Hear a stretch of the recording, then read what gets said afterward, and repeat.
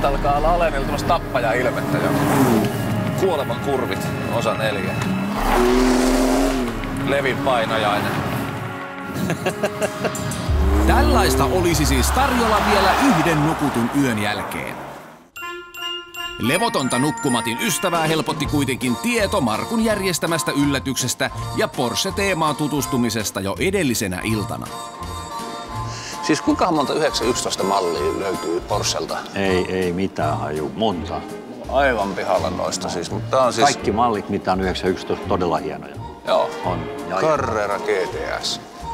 En kyllä vaan taju minkä takia, että me nyt tuoda tähän hotelliaulaan. Joku sanoi jostain yllätyksestä meille. Tulee joku pitkä saksalainen koripalloilija. No mielenkiintoista nähdä. Täällä on porukkaa tuttuja varmaan jonkin verran, koska ei tämä ensimmäinen meidän Porsche-reissu. Ei, eikä Levillä toinen kerta jo, että, ja muutenkin ollaan ajettu. Että.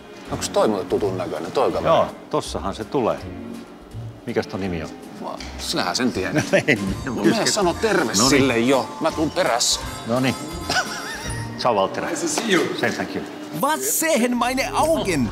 2 aikakautensa suurta rallilegendaa ja vielä samassa ohjelmassa. Welcome to Finland. Yes. Thank you of course to our show. It's a pleasure to be here, you know. It's first time to see a real winter time. Hän on siis rallin kaksinkertainen maailmanmestari Saksan Walter Röhrl. Markun kova kilpakumppani ja ystävä yli 40 vuoden takaa. Ikäkin on tullut Walterille mittariin jo 71, mutta edelleen rakkaus autoiluun elää. I'm now working for 25 years for Porsche and I made a lot of development driving, of course public relation like tomorrow, and we celebrate 30 years of four-wheel drive in a Porsche. Walter oli lupaava laskettelija, kunnes rallimaailma vei nuoren miehen mennessään. Ensimmäiseen ralliin hän osallistui 1968 ja 5 vuotta myöhemmin ensimmäiseen Monte Carloon, josta tuli vuosien saatossa Walterin uran menestyksekkäin ralli.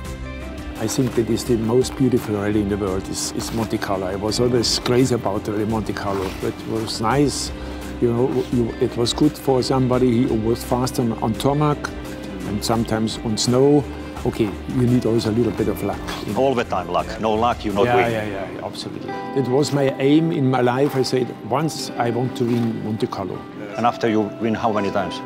4 times. Only. On four different cars. Every year on a different car. Yeah. It was also something in my head. I said, I want to show that the man is more important than the car. Yeah. Yksi asia on kuitenkin jäänyt minua askarruttamaan. Jyväskylän suurajot. Kisa, jonka taas Markku voitti 6 kertaa. You won 4 times in Monte Carlo, but how is it possible that you never drove in Jyväskylän rally? Because I hate jumping. Really? Yeah.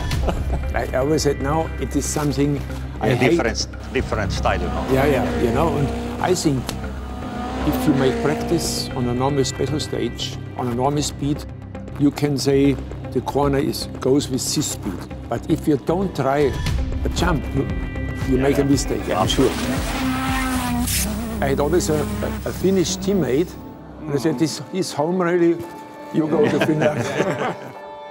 Walter voitti MM-tittelit vuosina 1980 ja 82.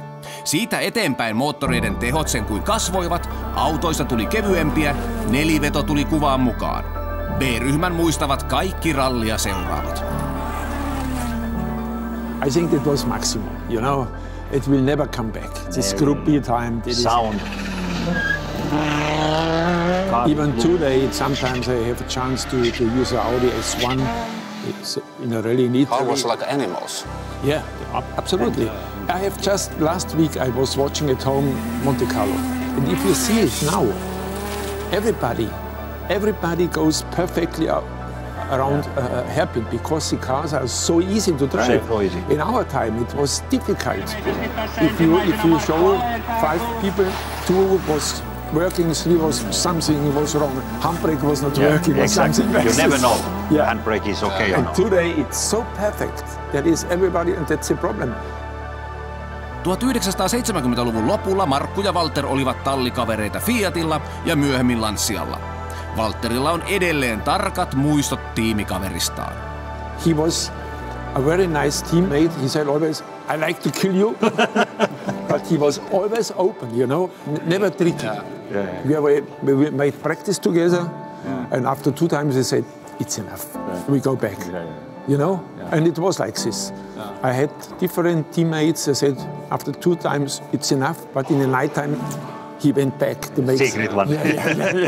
No, we had never problems. We were talking which tires you are using. This one, it was perfect. And that time we are practicing, you know, like in Portugal or Greece, we are in 3 weeks all together every day. Okay, a little bit maybe different program, but we will have dinner every evening. And that was beautiful. That's like family. It was my best time in my rally career. It was these 4 years with the Italian people and with Markku. That was really fine.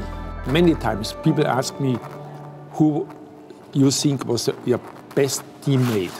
I always said Markku. Thank you, thank you.